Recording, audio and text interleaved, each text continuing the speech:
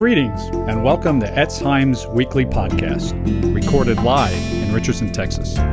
We invite you now to join us for one of our synagogue's Shabbat messages.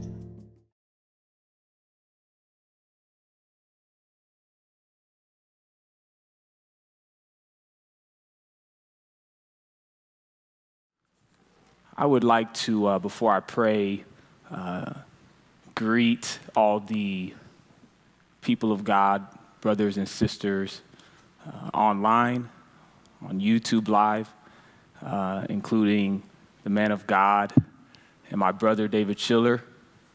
We greet you, man of God. I know you're praying for me.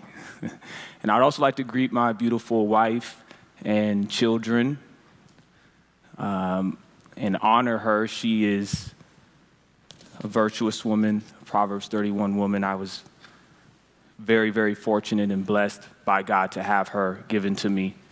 And I want to honor her and thank her for all she does. She homeschools our 6 children, 9 and under.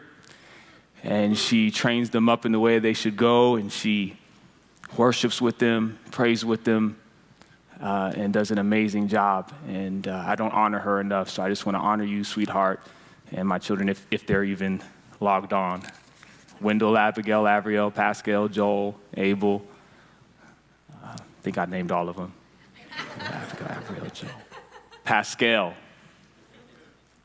Love you guys. Okay, everyone here under the sound of my voice, I solicit your prayers, and I'm even going to pray now before I start. I believe God wants to do a mighty work in our midst, and it will not be because of my intelligence or preparation, articulation, or any of those things. It will only be simply because His strength, His might is made perfect in my weakness. Amen. And I have prepared. I do have some things down, but I sincerely want to see Him glorified and pleased. I want to please Him. And so if you could just join me in praying even now that He would have His way with this short time as I grab my phone so I can put my timer on.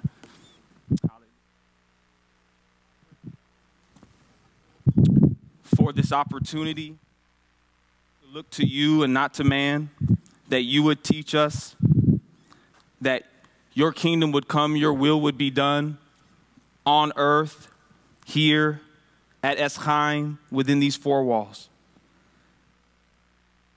Prepare us, prepare our hearts, not just for this moment, for when we depart from here. That we'd be doers of your word, that we'd respond to your written word, your commands, your statutes, your truth, your call, your standard, that we would hasten and run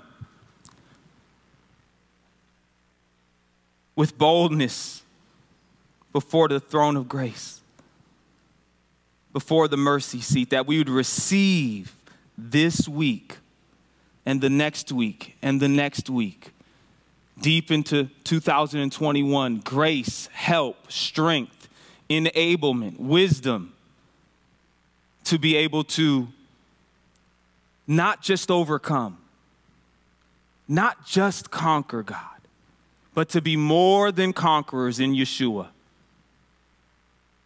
Abba, Father, I lift this petition before you in the hearing of my brothers and sisters and all those under the sound of my voice. Have your way. And it is in the matchless name of Yeshua HaMashiach we pray and ask these things. Amen. Amen. If you could turn to Matthew 25, we're going to start there. And I actually have a little bit of slides. It's just the scriptures.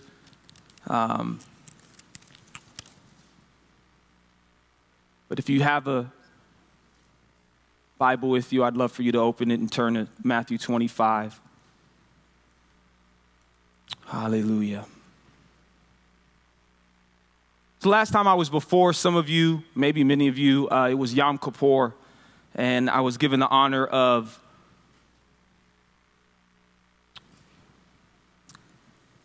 proclaiming the same message that John, the immerser, proclaimed: repentance, repentance unto salvation.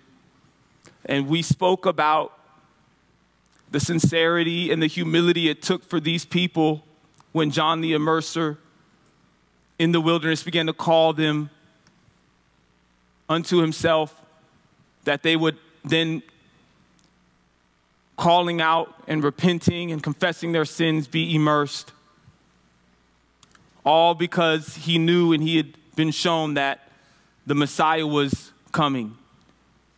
And then he even began to point to Yeshua and say, "Behold the Lamb of God who takes away the sins of the world." And I was able to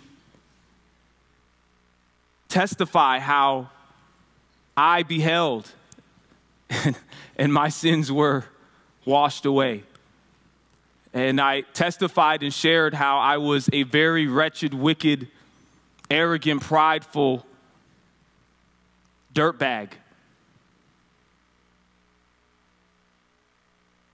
bound in sin, bound in pride, and how God in his grace and his mercy snatched me out of that posture and that position through the preached word of God and melted the ice off my heart and pricked my heart with the gospel. But how it took humility and it took a season of counting up the cost. Well, I have a similar message today.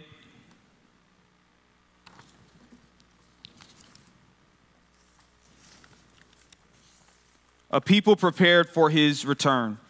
And we will be starting in Matthew 25. Everyone's there. A people prepared for his return. Matthew 25. Then the kingdom of heaven shall be likened to 10 virgins who took their lamps and went out to meet the bridegroom. Now 5 of them were wise, and 5 were foolish. Those who were foolish took their lamps and took no oil with them. But the wise took oil in their vessels with their lamps. But while the bridegroom was delayed, they all slumbered and slept. And at midnight a cry was heard, "Behold, the bridegroom is coming. Go out to meet him." Then all those virgins arose and trimmed their lamps. And the foolish said to the wise, "Give us some of your oil, for our lamps are going out." But the wise answered, saying, "No, lest there should not be enough for us and you. But go rather to those who sell and buy for yourselves." And while they went to buy, the bridegroom came. And those who were ready went in with him to the wedding. And the door was shut. Afterward, the other virgins came also, saying, "Lord, Lord, open to us." But he answered and said, "Assuredly I say to you, I do not know you. Watch therefore, for you know neither the day nor the hour in which the Son of Man is coming." So as I said earlier, last time I was before you, I was focused on John the Immerser preparing the way for the Lord, preparing the way of the Lord, making crooked ways straight, calling the people, chosen people of Israel, to repentance, to turn back to Abba Father with all of their hearts, minds, and strength, in humility and sincerity, not in secret, not hidden, honoring that he was a prophet, honoring that his immersion was from God. They literally would go before others, confessing their sins in front of more than likely family or friends or people in the community that knew them, acknowledging their need to repent, acknowledging that they had drifted from the commands of God, drifted from his heart. Possibly many of them, or at least some for certain, were still drawing near him with their mouths, but their hearts had grown far from him. But some were ready. Some were prepared. Some were willing to humble themselves. And here in this text, the same way when I spoke last on a cry, the cry of John for today, there's another cry in this text. There's another cry in this text. Verse 6, and at midnight a cry was heard, behold, the bridegroom is coming. Go out to meet him. We're going to honor the context of this passage. We're going to go back into chapter 24. I don't have any slides for it. You'll need to read along. We're going to build back into that same parable shortly. But I want to just, before we go into chapter 24, I want to bring to your attention that there are some, like those virgins, the foolish ones, that are sleeping or slumbering, but they are not resting prepared, possibly under the sound of my voice. And I just want to encourage you as we move forward, if you could please hear my heart. I am not up here as an expert, as a super holy, perfect man of God, but God has graced me and enabled me by his grace in Yeshua to grow over the years. And I've seen people become so consumed with impressing man and convincing men and women that they are wide awake to righteousness, that they miss it. And years later, months or years later, they are aware that they are slumbering. But at that point, they are not resting in the same way that the wise virgins were resting. Because as we take note, and we'll go back, I'm getting ahead of myself, but as we take note, the wise virgins were sleeping too, but they had oil. They were prepared. And so I want to encourage those, because I know how I hear messages. This is not to cause anybody that is resting in Yeshua, that is truly abiding in Yeshua, that truly loves him and is honoring him and is working out your soul's salvation with fear and trembling. This message is not to condemn you and cause you to doubt that you are his. Please, if you are resting in Yeshua and you truly know that he gave you a new heart and new spirit and that you were born again of the spirit and of the water, that you should not allow anyone to cause you to condemn yourself, beat up on yourself, point to the one area or 3 or 4 areas that you are still working out your soul's salvation with fear and trembling, and then to begin to doubt. That is not my goal. That is not my desire. But that we would acknowledge the enemy and how effective he is. Like I said, I've seen it over the years since 2001 at deceiving and having someone deceived. That because they come to a building, because they come to a gathering, that everything is okay, even though they know they're drifting further and further away from his heart. Chapter 24 of Matthew. I just want to honor the context of Matthew 25, speak a little bit about the day of the Lord. Then Jesus went out and departed from the temple, verse 1, and his disciples came up to show him the buildings of the temple. And Yeshua, said to them, do you not see all these things? Assuredly, I say to you, not one stone shall be left here upon another that shall not be thrown down. Now, as he sat on the Mount of Olives, the disciples came to him privately, saying, Tell us when will these things be? And what will be the sign of your coming and of the end of the age? And Yeshua answered and said to them, Take heed that no one deceives you, for many will come in my name, saying, I am the Messiah, and will deceive many. And you will hear of wars and rumors of wars. See that you are not troubled, for all these things must come to pass, but the end is not yet. For nation will rise against nation, and kingdom against kingdom. And there will be famines, pestilences, and earthquakes in various places. All these are the beginning of sorrows. Then they will deliver you up to tribulation and kill you, and you will be hated by all nations for my name's sake. And then many will be offended, will betray one another, and will hate one another. Then many false prophets will rise up and deceive many.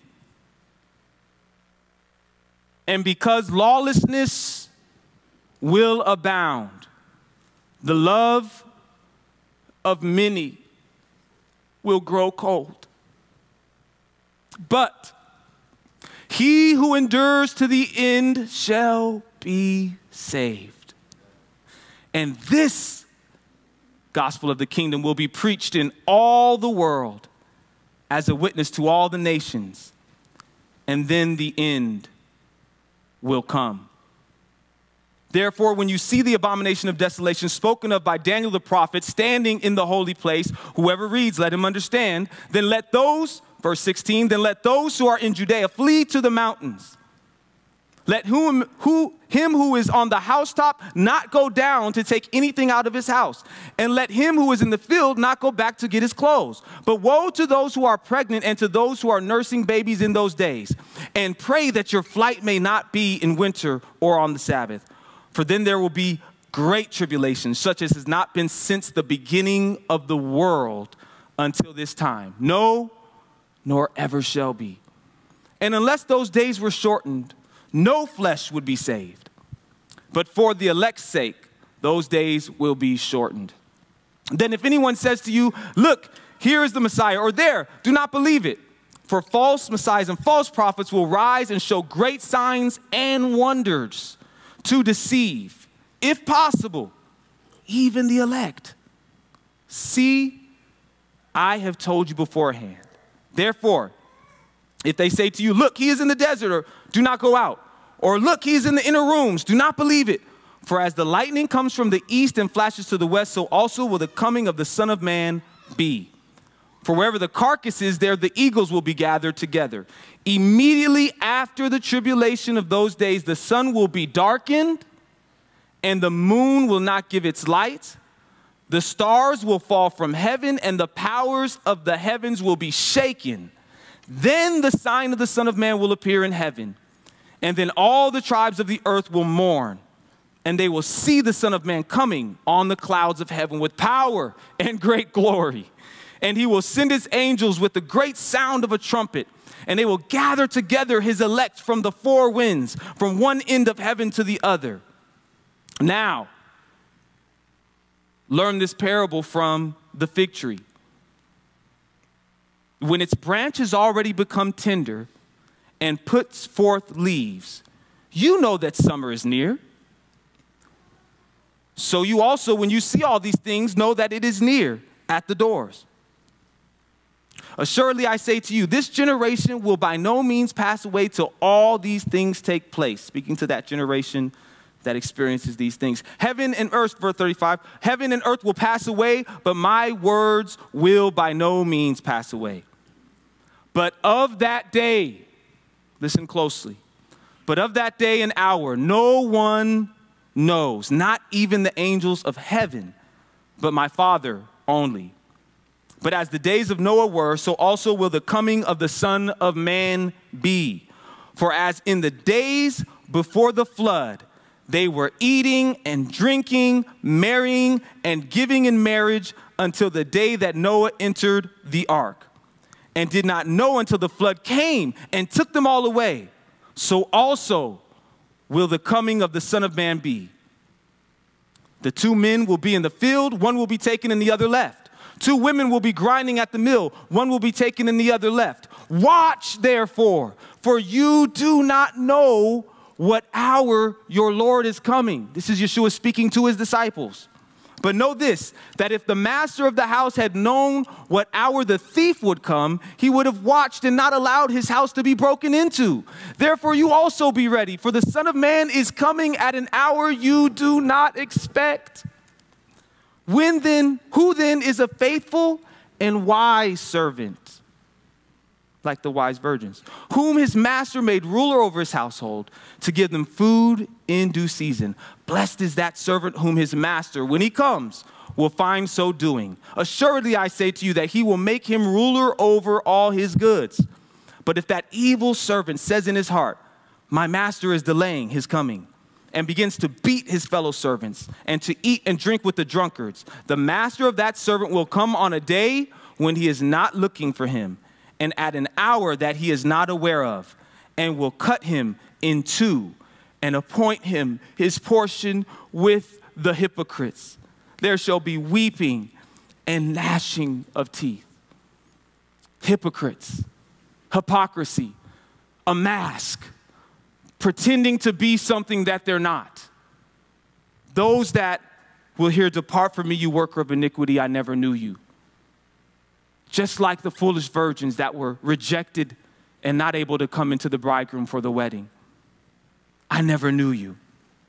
And so, to practically flesh out what it is to be prepared, how do we prepare? The first thing that I must focus on is our hearts.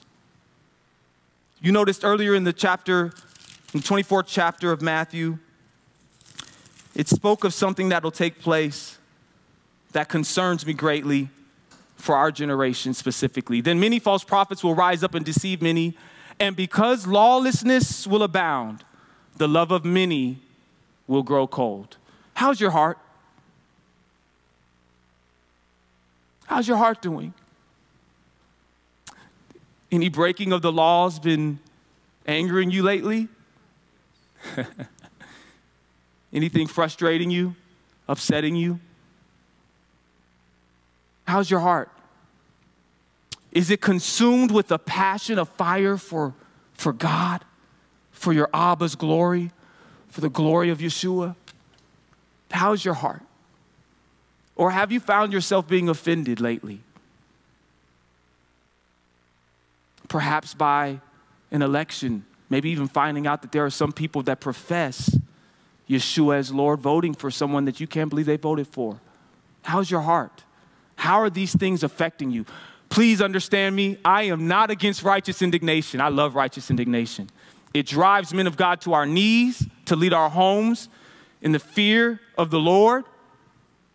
Righteous anger, a heart for justice, by God's definition, is needed, and it's lacking, I believe. But there's a difference between righteous anger, holy anger and indignation, and anger that causes you to sin. Be angry and sin not. And I just want to exhort you and encourage you as I exhort and encourage myself. Things that we will be seeing, I'm convinced, the things that we see in 2021 and maybe 2022 and beyond. What if it's worse than what we've already seen in 2020?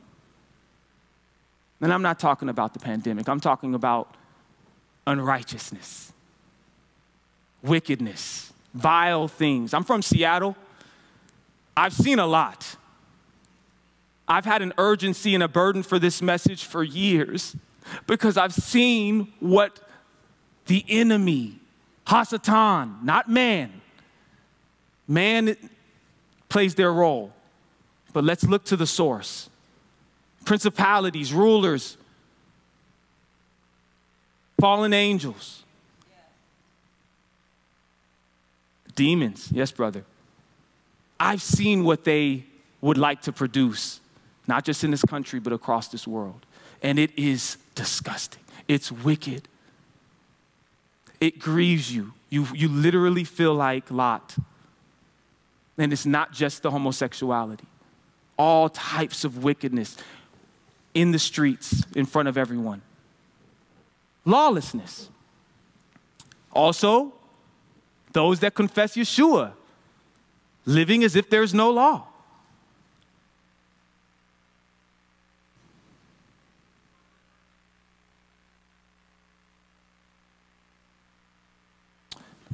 Go back to Matthew 25, verse 11.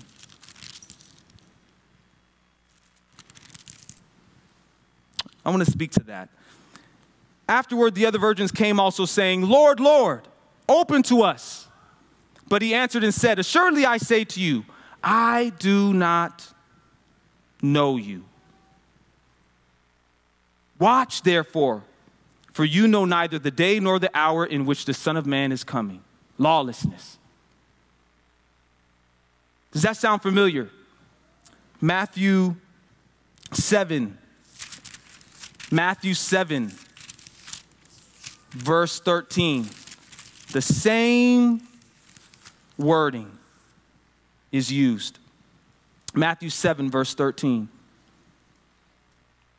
To honor the context, I went a little further ahead. I'm going to be doing a little more reading. Matthew 7, verse 13. Enter by the narrow gate, for wide is the gate and broad is the way that leads to destruction. And there are many who go in by it. Because narrow is the gate. Narrow is the gate, and difficult is the way which leads to life. And there are few who find it. Beware of false prophets who come to you in sheep's clothing, but inwardly they are ravenous wolves. You will know them by their fruit. Do men gather grapes from thorn bushes or figs from thistles? Even so, every good tree bears good fruit, but a bad tree bears bad fruit, even if they hide it. God knows. He sees the fruit. Hypocrisy doesn't fake him out. A good tree cannot bear good fruit. A good tree cannot bear bad fruit, nor can a bad tree bear good fruit. Every tree that does not bear good fruit is cut down and thrown into the fire. Therefore, by their fruits, you will know them. Not everyone who says to me, Lord, Lord, there it is, just like the foolish virgin said, shall enter the kingdom of heaven, but he who does the will of my Father in heaven. But he who does the will of my Father in heaven. Many will say to me in that day, Lord, Lord, have we not prophesied in your name? Notice they say we. Lord, have we not prophesied in your name, cast out demons in your name, and done many wonders in your name? And then I will declare to them, I never knew you. Depart from me, you who practice lawlessness.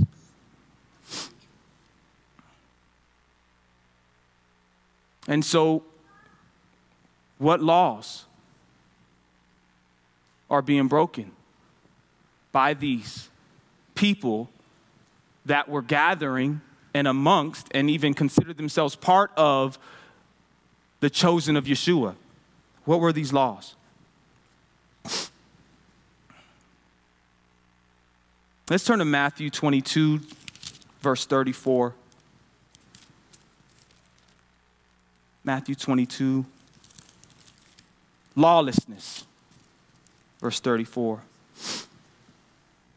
This is Yeshua teaching.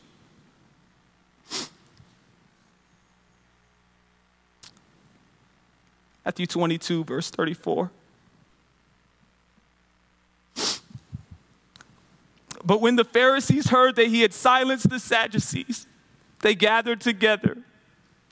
Then one of them, a lawyer, asked him a question, testing him and saying, Teacher, which is the great commandment in the law? Yeshua said to him, You shall love the Lord your God with all your heart, with all your soul, and with all your mind. This is the first and great commandment. And the second is like it. You shall love your neighbor as yourself.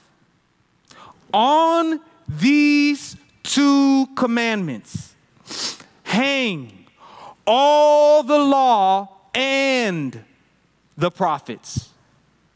On these two commandments hang all the law and the prophets. Lawlessness. breaking the commands of God.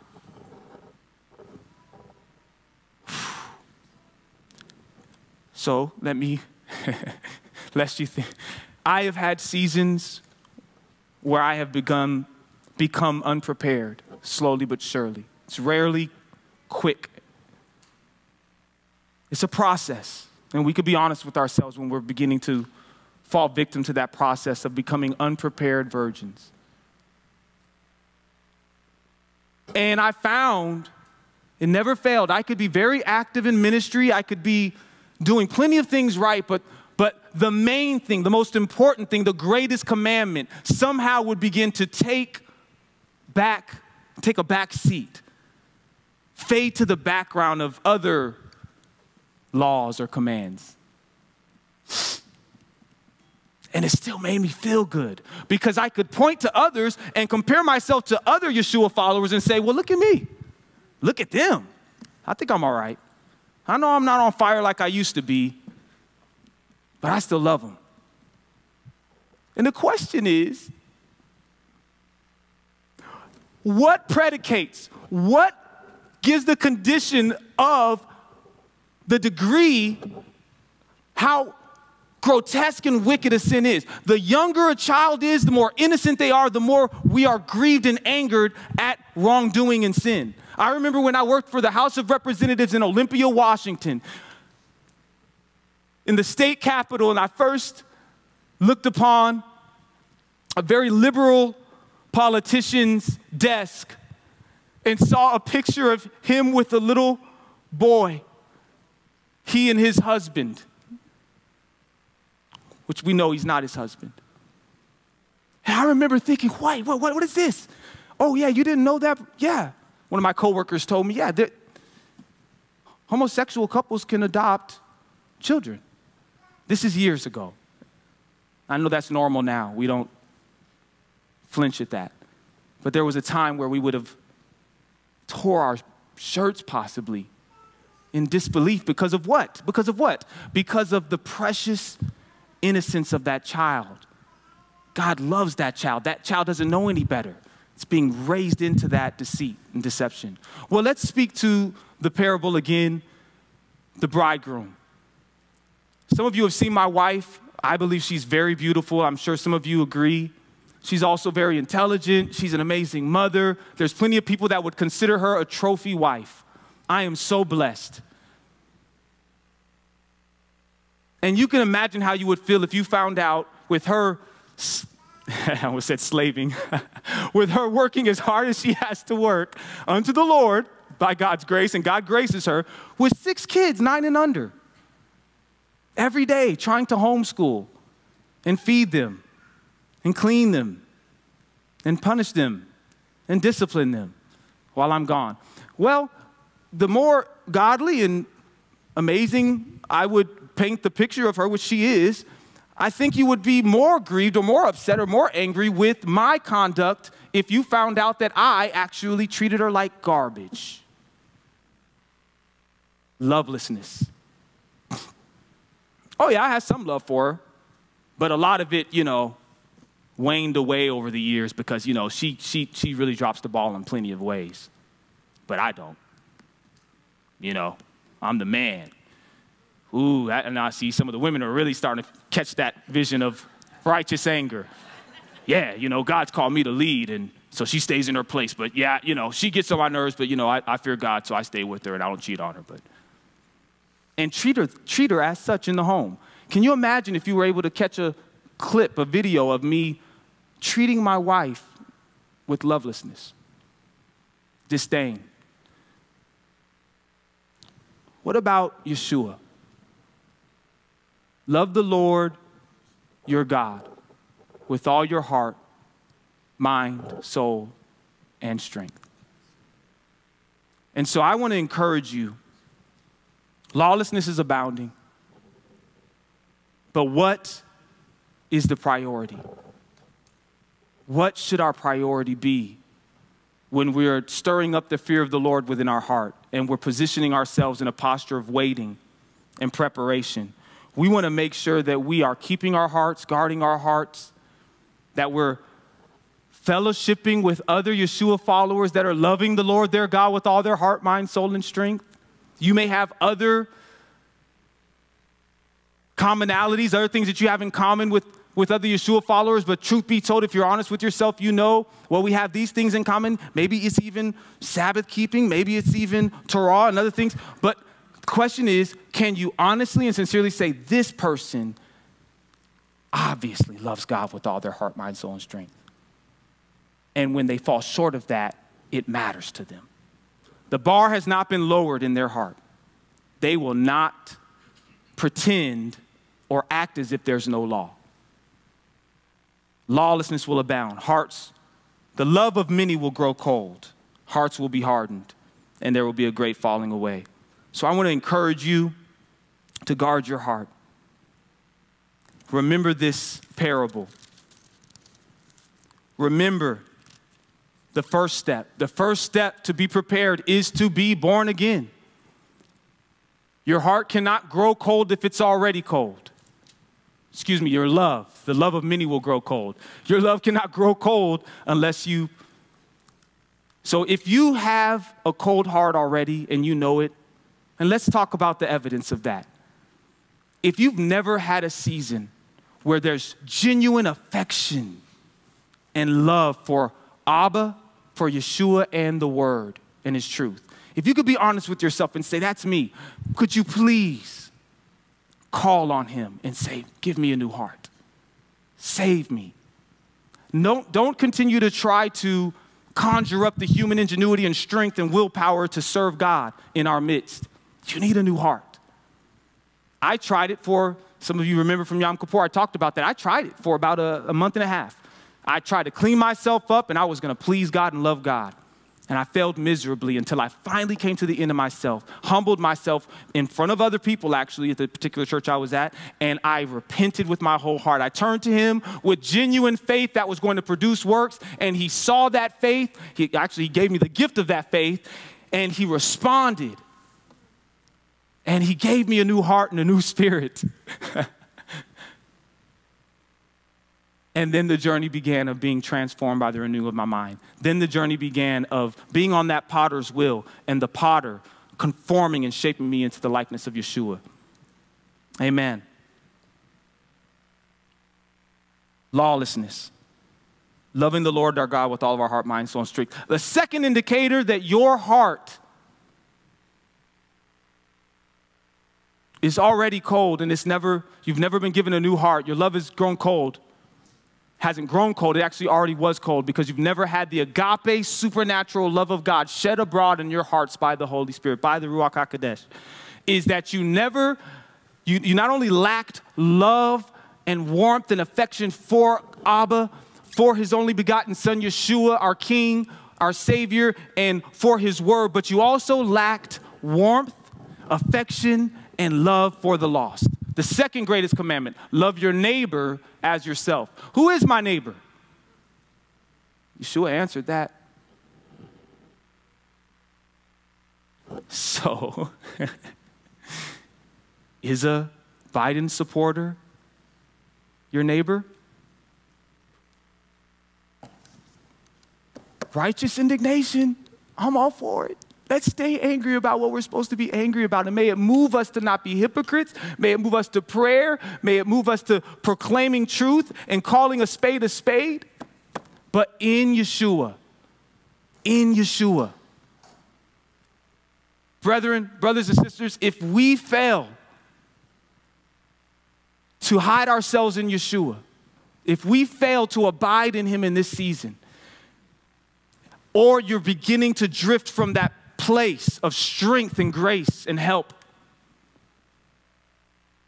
I don't believe you'll be able to navigate, well, any season, but certainly the season to come. And so have you ever cared about the lost perishing? Let me just say something. One of the things that grieved me as I grew in the Lord and spent more time with brothers and sisters in different denominations, there were some that I actually could tell that when I was wicked and arrogant with my cornrows and my rap music and my marijuana smoke and just wretched, many of them would have looked at me and been disgusted and not even thought about praying for me. Lovelessness. They would have complained to their spouse or their friend, oh, look at this clown. Look at his pants. But they wouldn't have known that I grew up a pastor's son. They wouldn't have known that I was depressed. They wouldn't have known that Abba had actually started drawing me. Lawlessness. Commands. The Great Commission. The last commandment Yeshua gave before he ascended. Go and make disciples of all nations, baptizing them in the name of the Father, Son, and the Holy Spirit, teaching them to observe all things that I've commanded you, which would mean as we're making those disciples, they'll become disciple makers. We've gotten away from this, let's be honest. Some of us, at times. Certainly much of the professing body of Yeshua in America. And so I just want to speak to the call to be prepared for the second coming, the day of the Lord. It's a terrible, a great and terrible, fearful time of judgment for some, and it's salvation for others. And I want to read a couple of exhortations, one from Peter and one from Paul, to the people of God. And then I will finish. 1 Thessalonians 4:1. Let us hear this. When they sent the papyrus skin, these scrolls to the church, to the people of God, somebody would open it up and it would be read in their hearing. There's something to be said about hearing this large sections of it in its context, instead of just picking parts. So I just want to read this. Bear with me. Finally then, 1 Thessalonians 4:1.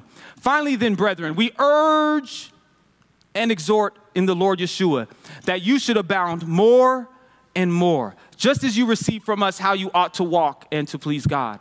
For you know what commandments we gave you through the Lord Yeshua. For this is the will of God, your sanctification, that you should abstain from sexual immorality, that each of you should know how to possess his own vessel in sanctification and honor, not in passion of lust, like the Gentiles who do not know God. That no one should take advantage of and defraud his brother in this matter, because the Lord is the avenger of all such, as we also forewarned you and testified. For God did not call us to uncleanness, but in holiness. Therefore, he who rejects this does not reject man, but God, who has also given us his Ruach HaKodesh, the Holy Spirit. But concerning brotherly love, you have no need that I should write to you, for you yourselves. Time to stop. For you yourselves. Totally lost my place. Thank you. Verse 9. Somebody's falling. Praise God. But concerning brotherly love, you have no need that I should write to you, for you yourselves are taught by God to love one another. And indeed, you do so toward all the brethren who are in all Macedonia. But we urge you, listen to the verbiage, urge, brethren, that you increase more and more. If you're not increasing, if Abba's not dressing your vine, pruning your branch, and you're not becoming more and more fruitful, chances are your leaves are slowly starting to wither and the fruit is starting to die on that branch. Abba's a good vine dresser. He knows how to prune our branches that we would abound more and more. You increase more and more, that you also aspire to lead a quiet life, to mind your own business, and to work with your own hands as we commanded you, that you may walk properly toward those who are outside, and that you may lack nothing. But I do not want you to be ignorant, brethren, concerning those who have fallen asleep, lest you sorrow as others who have no hope. For if we believe that Yeshua died and rose again, even so God will bring with him those who sleep in Yeshua. For this we say to you by the word of the Lord, that we who are alive and remain until the coming of the Lord will by no means precede those who are asleep. For the Lord himself will descend from heaven with a shout, with the voice of an archangel, and with the trumpet of God. And the dead in Messiah will rise first. Then we who are alive and remain shall be caught up together with them in the clouds to meet the Lord in the air, and thus we shall always be with the Lord. Therefore, comfort one another with these words. But concerning the times and the seasons, brethren, you have no need that I should write to you. For you yourselves know perfectly that the day of the Lord so comes as a thief in the night. For when they say peace and safety, then sudden destruction comes upon them, as labor pains upon a pregnant woman, and they shall not escape. But you, brethren, are not in darkness, so that this day should overtake you as a thief. You are all sons of light and sons of the day. We are not of the night nor of darkness. Therefore, let us not sleep as others do, but let us watch and be sober. For the sake of time, I'm going to stop. Please read the rest of 1 Thessalonians 5:1, and then quickly 2 Peter 3:10. But the day of the Lord will come as a thief in the night, in which the heavens will pass away with a great noise, and the elements will melt with fervent heat. Both the earth and the works that are in it will be burned up. Therefore, since all these things will be dissolved, what manner of persons ought you to be in holy conduct and godliness, looking for and hastening the coming of the day of God, because of which the heavens will be dissolved, being on fire, and the elements will melt with fervent heat. Nevertheless, we, according to his promise, look for new heavens and a new earth in which righteousness dwells. Therefore, beloved, looking forward to these things, be diligent to be found by him in peace, without spot and blameless. And consider that the long suffering of our Lord is salvation, as also our beloved brother Paul, according to the wisdom given to him, has written to you, as also in all his epistles, speaking in them of these things, in which are some things hard to understand, which untaught and unstable people twist to their own destruction, as they do also the rest of the scriptures. You therefore, beloved, since you know this beforehand, beware, lest you also fall from your own steadfastness, being led away with the error of the wicked, but grow in the grace and knowledge of our Lord and Savior, Yeshua the Messiah. To him be the glory both now and forever. Amen. Abba, Father, we thank you.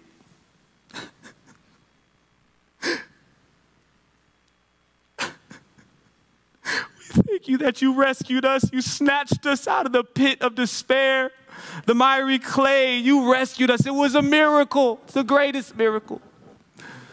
The salvation of your people. I was dead. I was dead in my trespasses and sins, and so were many of us under my voice. And you were gracious, you were patient, you were merciful, and you snatched us. You gave us the gift of faith. You sanctified us in Yeshua, and began to sanctify us and conform us into his likeness. And there is those that are perishing amongst us. Give us your heart for them. May we have anger, but not sin. And may we have righteous indignation that drives us into warfare against the enemy, in intercession, in prayer, and in proclaiming the word of God as our sword. And Abba, we love you so much. We want to love you more. We want to love you with all of our heart, with all of our mind, with all of our soul, with all of our strength. May it be so according to us in this season. Anyone that is no longer at their first works and before their first love, may there be a returning revival. Oh God, there are some under my voice that have been fighting and scrapping, and I thank you for that, God, that there are some that were not comfortable in complacency and lovelessness and lawlessness, God, or a hardened heart. And God, we just ask that you'd meet them with your grace and your provision in Yeshua HaMashiach, that you would help them even now to be emboldened to speak to Rusty, to speak to David Schiller, to speak to Earl, to speak to Dan, to speak to one of the women of God, and open up and be honest about where they are, that they would be helped and edified, and that we would not dishonor you and sell you short of what you deserve. You deserve all of our hearts and obedience. These things I pray and ask in the name of Yeshua.